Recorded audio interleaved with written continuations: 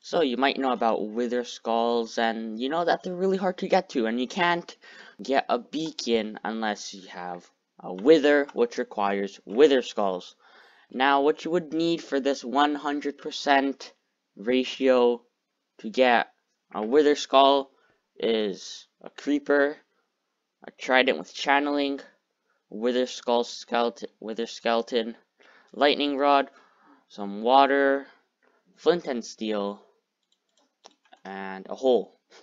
So we're just gonna make that hole real quick. Place some water down, just everywhere. There you go. Now you have your hole. You want to come out here. Place your lightning rod just there, you know. Maybe one down is better. There you go. And then what you want to do is lure your creeper into here. So that's your regular old creeper, just there. And then what you want to do is you want to set the weather to thunderstorm / weather thunder. There we go. And what you want to do, get your channeling trident, throw it at that. And the reason we have the water so the creeper doesn't burn and die. And then you could go ahead and just break that. Alright, and then what you want to do is you get the wither skull. You just lure him in there. Just put him there. Make sure the weather's set to thunder, otherwise this will not work. You throw your trident there.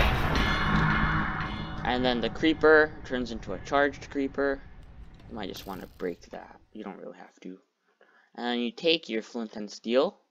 You light him, and you just run. Just run. And then you go here.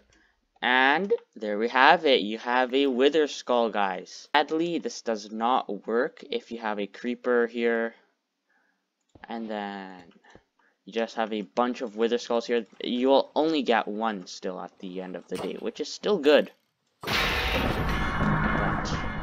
you know, like here, if we just have a bunch of them there, as you can see, you'll only get one. It's not bad. So yeah, that's pretty much it.